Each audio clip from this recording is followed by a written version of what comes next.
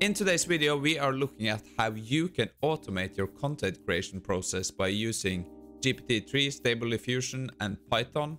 So this could be any type of content. It could be an article for a website, it could be a blog post, it could be a social media post, it could be a YouTube or a podcast script. But anyway, this is up to you. Now let's just get started. Okay, so the article we are gonna write today is about the strange benefits of the Soleus push-up. This is gonna be for a makeup health website. So I think we just start the timer now and see how long this will take us. What I always start with is, in this workflow, I always fire up Stable Diffusion. Time is going.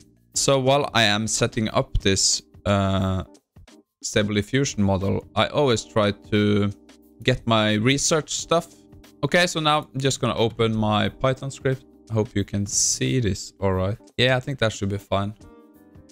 Okay, so here are my two scripts. One is write the post, and the other script is for social media. So this is gonna be where I put all my research, what I got from the paper. So that should be it. Now our script is actually ready to do. So I have made it so the only things I have to do is just feed it my research stuff. CD Python, CD, I think it's workflow. Can't really remember. Python. Is it write post? So let me just run this script. I think I have some prints here so we can watch what happens. So basically what I want is 5 questions from the research material. And I want to answer those questions, and I want to elaborate on those questions. So that's a very good foundation for my article. Okay, now the script has run. So I'm just gonna copy that, paste my questions, answers. Copy those. Of course, if this was gonna be a published article, I would have. So now I have the foundation. I would have added more down here. Let's go back here. Okay, so this is finished.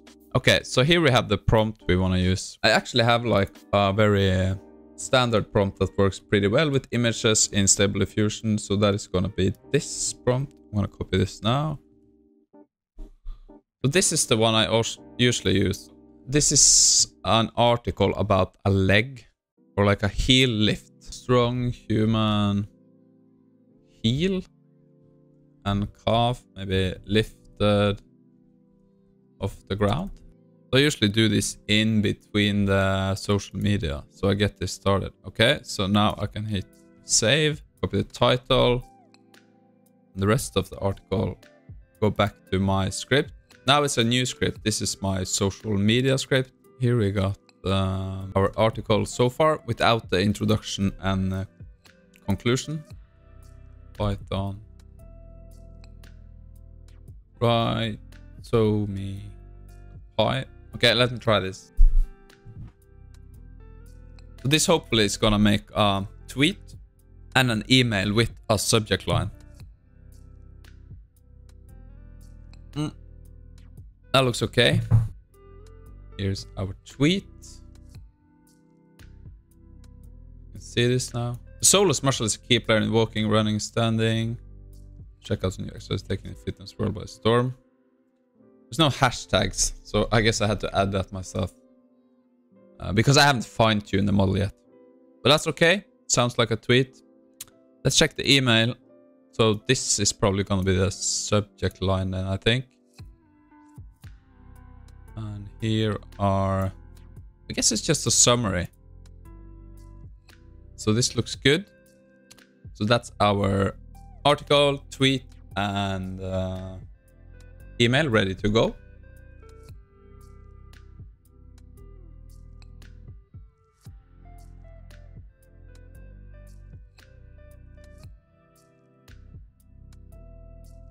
Okay, I think that's good enough. Of course, you could spend much more time on it, and you probably should. I actually think I'm just gonna do the conclusion GPT-3 now. Let's go to the playground.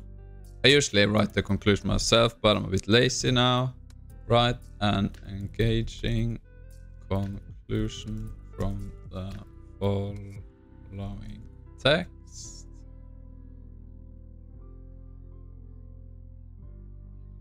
This in here. Just read over this. Sounds good.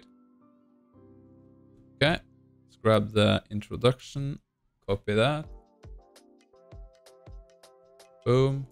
Go grab the conclusion. Okay.